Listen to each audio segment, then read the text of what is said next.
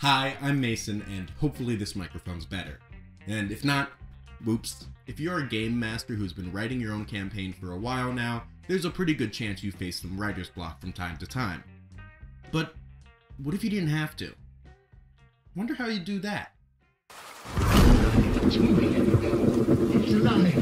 Perhaps a small-town shopkeep finds it among their stock and puts it on sale without question. Or maybe a young academic or aspiring poet finds it on a desk and picks it up without thought. Whatever the case, this simple yet elegant pen has many secrets. It's magical, of course, but what does it do? Well, nothing but giving you the power of the gods. So, calligraphy proficiency.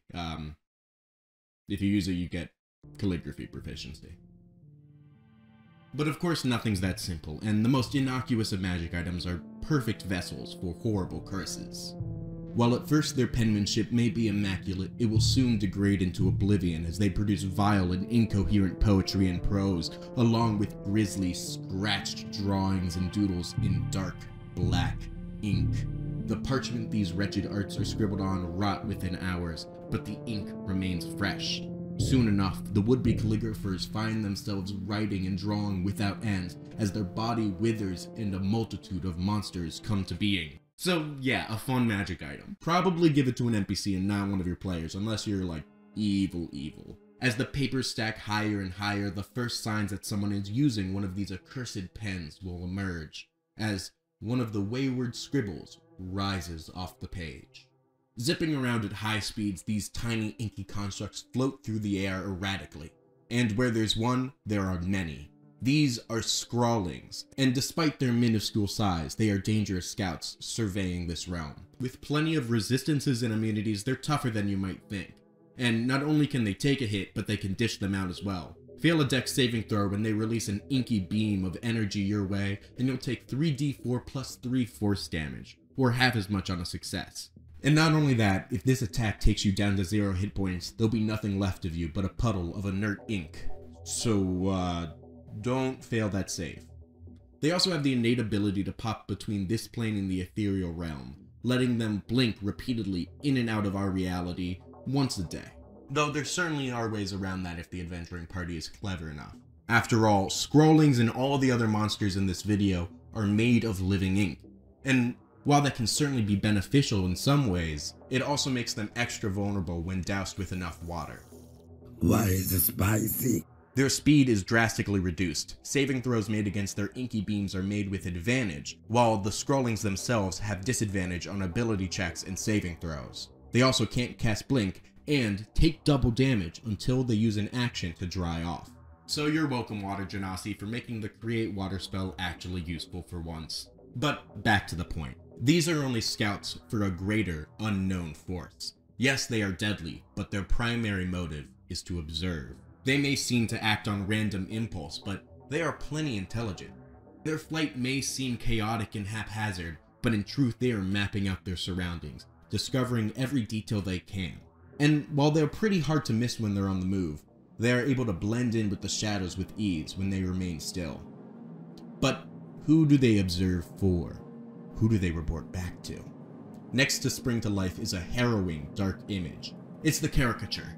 These gory portraits, or gortrits, if you will, are sketches of anger-filled faces come to life. They can move with impressive speed thanks to the quick sketch ability that lets them dash with a bonus action. So they're fast, but not quite as fast as Scrawlings. Imagine the way the pizza flew around in that one episode of Jimmy Neutron. Did that traumatize anyone else as a kid?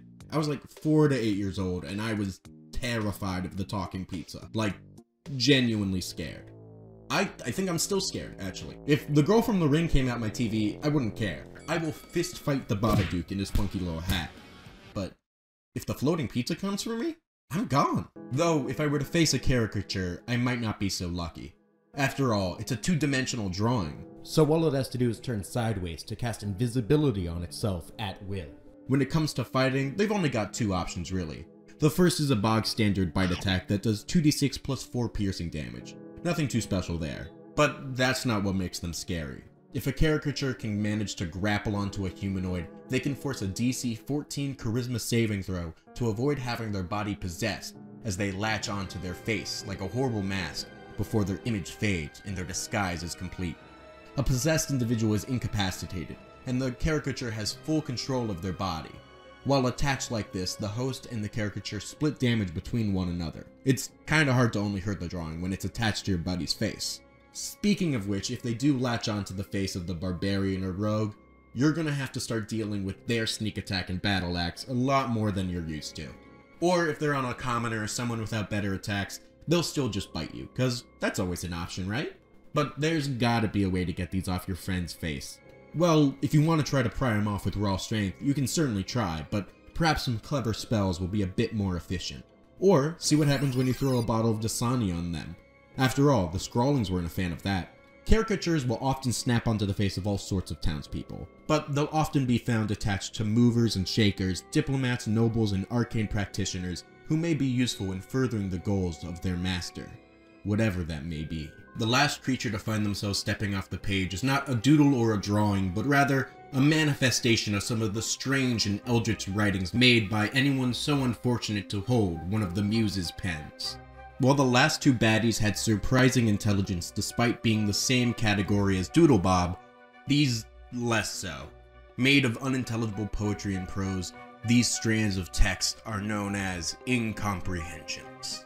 If the Scrawlings are scouts and the caricatures are faces of the party, then these guys are the muscle. They don't think too hard. In fact, they don't think at all. All they do is do damage until the party has 0 hit points.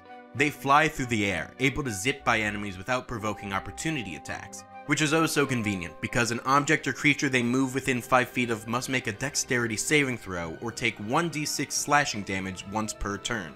And that's just when they're moving past you.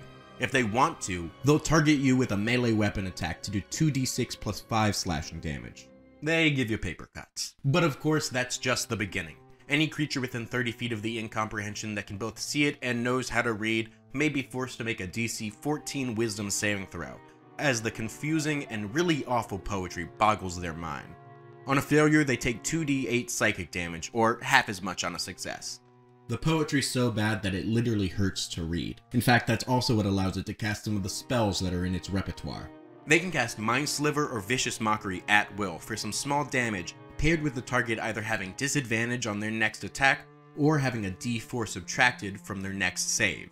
They've also got Tasha's Mind Whip for some bigger psychic damage that'll also limit the target's options during their next turn, and Mind Spike, which also does another flavor of psychic damage and has a bonus effect. They can cast those spells a few times a day without issue, but if things are looking extra dangerous, they've got one more option to cause some chaos. They can cast the 4th level spell Confusion once a day to really futz with the party. That's one of my favorites, cause it truly just lets you mess with anyone unfortunate enough to fail the associated save. Not only does that take their reaction away, but they literally have to roll on a table to determine whether they'll run in a random direction, stand completely still, randomly attack another creature, or get to do whatever they want. That'll last for a minute until the incomprehension loses concentration, or if an affected creature manages to pass the save at the end of each of their turns. So what might happen to a city infested with these inkblot constructs that a band of plucky adventurers will need to get to the bottom of? Perhaps rumors of a string of disappearances can be heard of at a tavern. Townsfolk gone missing without a trace, except for an acrid puddle of black liquid. Some have suggested that these are actually murders, but the head of the guard and chief of investigation insist that there is no evidence to believe that these are anything but missing people cases. Some of these disappearances have been common folk, while others have been lawmakers and aristocrats with arcane prowess. And curiously, the only evenings no one has gone missing was on a rainy afternoon. Who can be trusted? What greater scheme is at play? And who or what is responsible for the sudden appearance of that mysterious pen? And that's all I've got for you today. Whether you end up in a showdown with some scribbles or unmasking a villain only to find out that the mask is the bad guy, I hope you have fun with these monsters at your table.